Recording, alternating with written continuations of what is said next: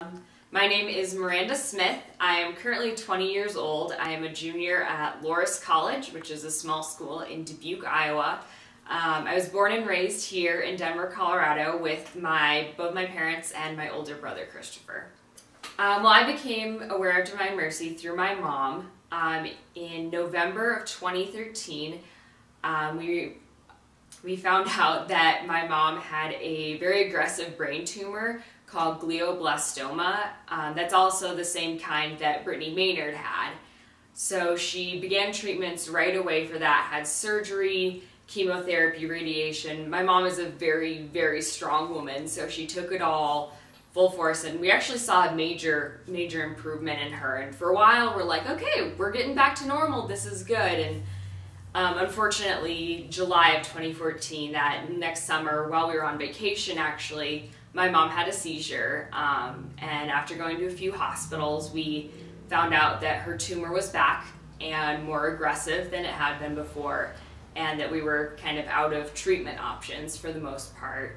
So that was probably a very hard moment for me, definitely that turning point when I thought everything was going okay and then it wasn't all of a sudden. At this point is when her health really started to deteriorate. She started to lose her speaking abilities and her motor abilities. It was at this time that we realized that we needed more help taking care of her, that our family we weren't equipped to really provide for her. And that's when we started researching different hospice care companies, and fairly quickly found DivineMercy Supportive Care.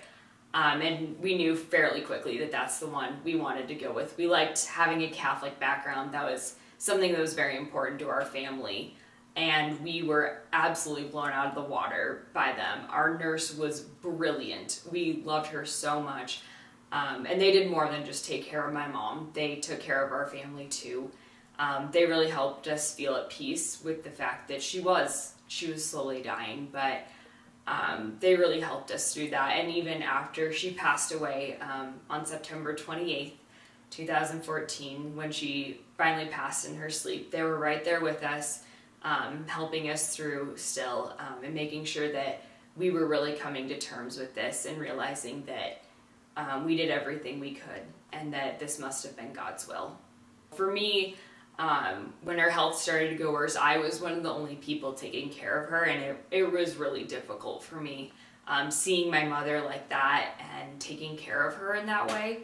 So for me, going to school was a really easy decision. I say easy, it wasn't, but it was definitely the right decision for me to be with my routine. And DivineMercy definitely gave me the peace to do that. I don't think I would have been able to sit in a classroom not feeling like she was taken care of. And DivineMercy gave me that confidence that my mom was in a loving environment where not only was she being taken care of, but my family wasn't scrambling around trying to figure out what to do, that she was in a safe environment.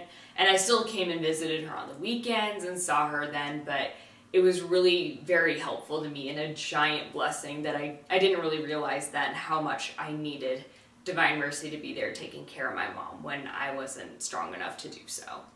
Has been this quote that came to our family when we were really struggling, going through this hard time. It's by St. Francis de Sales, and it goes, "Do not become upset when difficulty comes your way.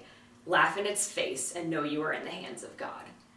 That's something that really, it described our family a lot too. We were able to see the joys, as small as they were during this hard time. And I think the biggest thing is accepting that even though you don't understand it, this is fitting in God's plan somehow. And that if you rely on Him, He will take care of you. And He will give you so many joys and so many blessings in the midst of this sadness that you're going through.